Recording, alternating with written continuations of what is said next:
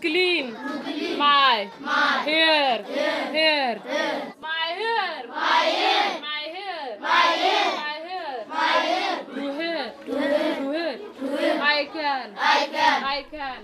Teresa Nyamur is only 19 years old, but she's already dedicating her life to helping the next generation of South Sudanese learn and reach their full potential.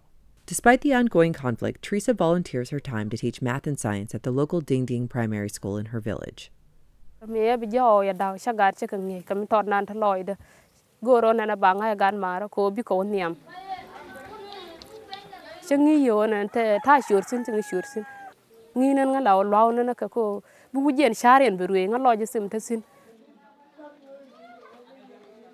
the midst of an outbreak of violence in 2014, Teresa fled her home in the north of South Sudan, finding refuge at the United Nations Protection of Civilians site in Bentiu.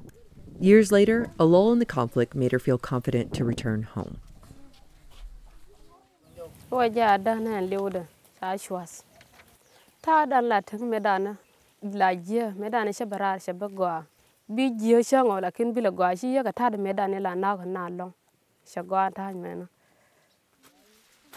Teresa is among a number of former residents of the POC site who are returning to settlements outside of the camp as part of the Beyond Bentiu outreach response strategy. The UNMISS Bentiu field office and humanitarian partners are investing in the local communities and the economy by providing basic services like schools and health clinics in the designated sites.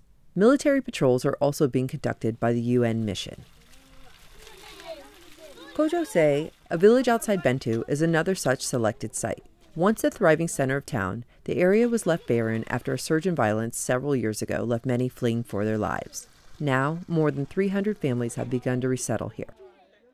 Among them is 24-year-old Pei Gatlak, who also lived in the POC site for 3 years, seeking sanctuary from the conflict.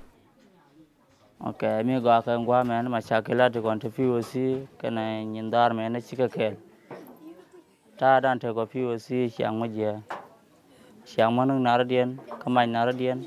Medan me china benon me. Sima go dong lar ka karan chiang ka chianu. Kami ladu mi gor be wasin. Medan men da ko nang gwa men. Anjan gwa mer ko na ma chakel POC chara were idea. A few months ago, after moving to the village with his 2 sisters, mother, and a brother, Pei took up a temporary job as a carpenter at the Danish refugee camp. Though the job is not a lifelong pursuit, he says it provides some savings and is a skill he learned from his father who died during the 2015 conflict.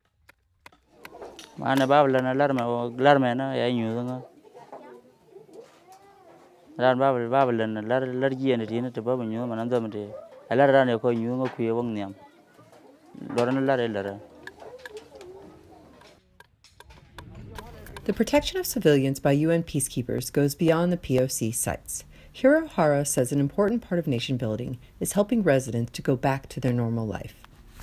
Our mandate doesn't stop in the POC site. We also have to work to accommodate the needs of the people who also wanted to go out. Our troops goes there on their own and then do the patrolling. So to show the presence and then build the confidence in the community that UN peacekeepers are present and they feel secure and safe that if they really want to go back. With the strategy in place, people like Teresa and Pei are able to return home to live with dignity and in peace.